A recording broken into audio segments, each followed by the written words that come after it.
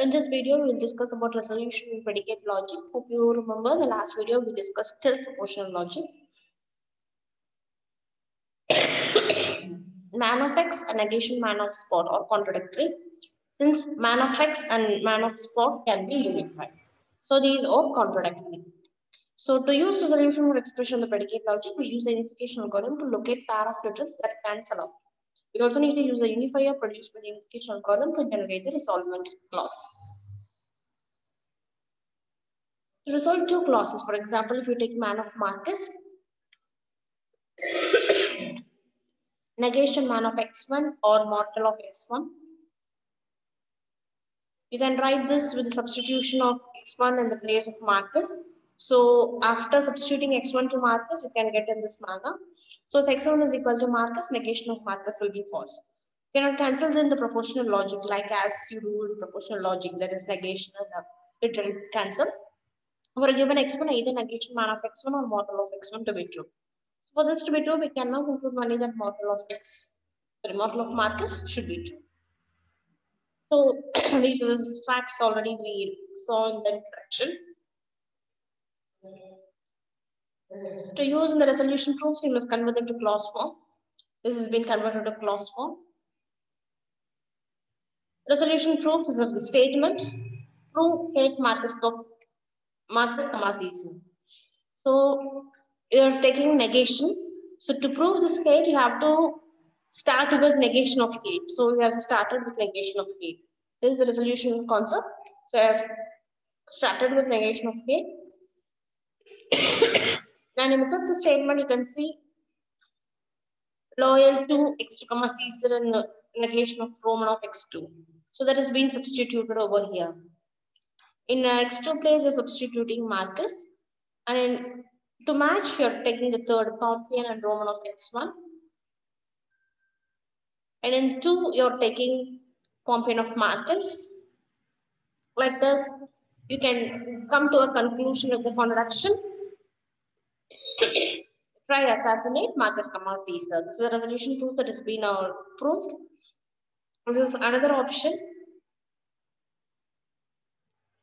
This is being derived with including the two facts, additional fact in your database, persecute and hate. After converting this to logical clause, you can prove this statement like this. So in this point, you have to concentrate on the concept of standardizing variable.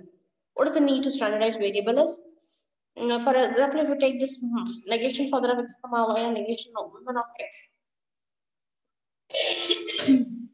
that is, if a person is a father of x and y, that implies he is not a negation of woman. If he is a father, he will not be a woman. For this, you have to standardize a variable by substituting this negation mother and mother of father. Here in the place of x and y, you have to substitute the variable because this y variable occurs in both clause 1 and clause 2. Here it comes in y here also. So you have to standardize that. For this, you have to produce a contradiction. The next concept is why you have to try substitution, because the solution provides a good way of finding a refutation proof without actually trying all the substitution that the Hedron's theorem suggests, but it does not always eliminate the need of finding more than one substitution. So to prove that Marcus hates some ruler, you can try each substitution and find any contradiction. So you can use here of A, B, and then say you can able to see a contradiction occurs. Like this, you can try various several substitutions.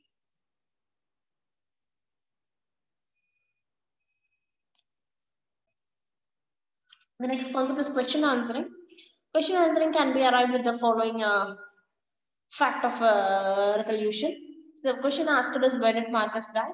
How you will get the answer is to finding a known statement that matches the terms given in the question.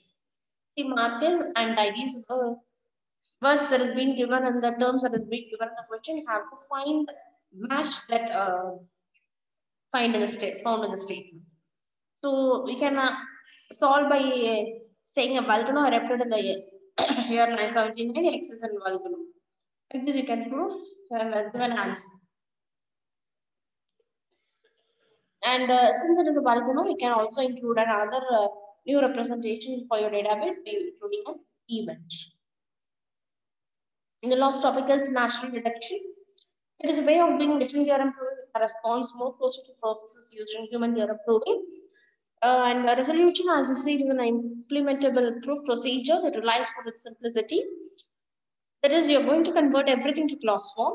When you're going to convert, you will lose some valuable heuristic information. There is some important information that is found in the original statements will be lost. For example, if you take all judges who are not grouped or well educated, you're representing this form as for all of x, judge of x, and a negation grouped of x implies educated of x. If you convert this to class form, you can see a way of deducing that someone is not a judge by showing that he is not grouped or not educated.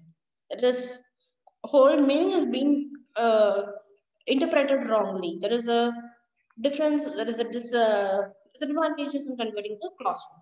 Heuristic information that has been conveyed has been lost in this transformation. So you can't able to produce a natural way of detection. This is one of the disadvantage. For that, which in theorem we will have to improve more.